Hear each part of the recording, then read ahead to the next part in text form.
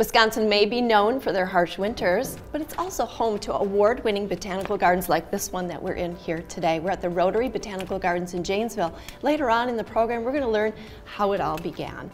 Right now that we're talking about businesses pivoting, we've heard that word a lot this last year, pivoting. Imagine if you're an event florist and an event planner. How do you pivot on that? We're going to find out right now with Heidi Rossiter. She's the owner of Maud Bloom Floral and Events. Thanks for joining us, Heidi. Thanks for having me. So the big question, how have you adapted with your business over the last year?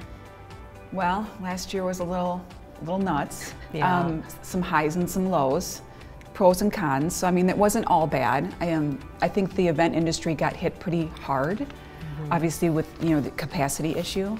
So if your wedding is 150, 250 people, how can you have a wedding when your capacity is at 0 or 25% even?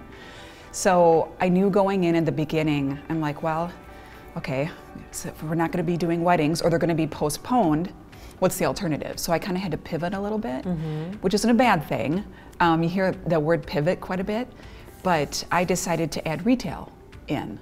And I don't do retail, I do weddings and events and planning and the design side, and I just decided, I need to add some extra avenue of revenue, and that's what happened. And I also kind of figured out along the way that if people weren't taking vacations and they weren't spending the money that they would normally do, where were they spending the money? And I found that they were staying home, they were renovating their homes, they were, curb appeal.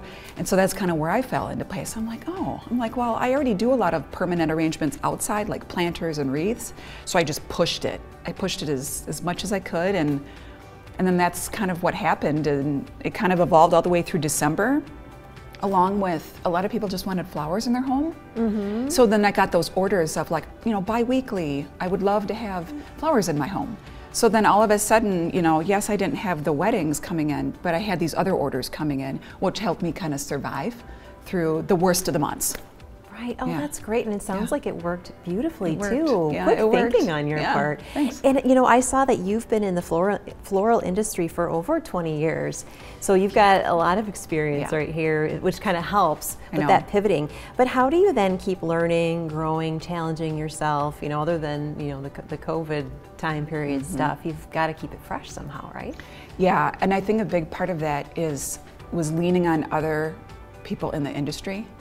Like, how are you doing through what's going on? How are you making it through?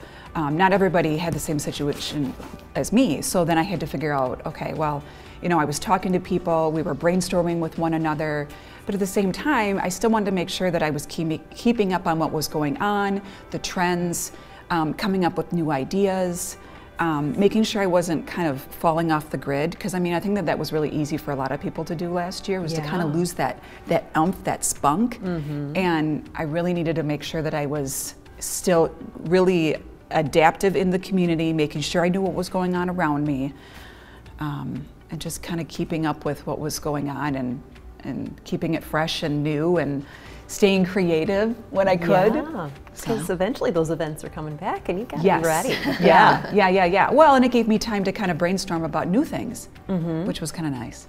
So Heidi, we have you on TV. Let's give your business a little bit of a boost and tell them what are the services you have. Like Stacy just said, events are going to come back. So tell us what services you do. So I've been a florist for, I can't believe this, about 25 years. In the event industry for about 11 years. So, the weddings and events and things like that, which has carried me through.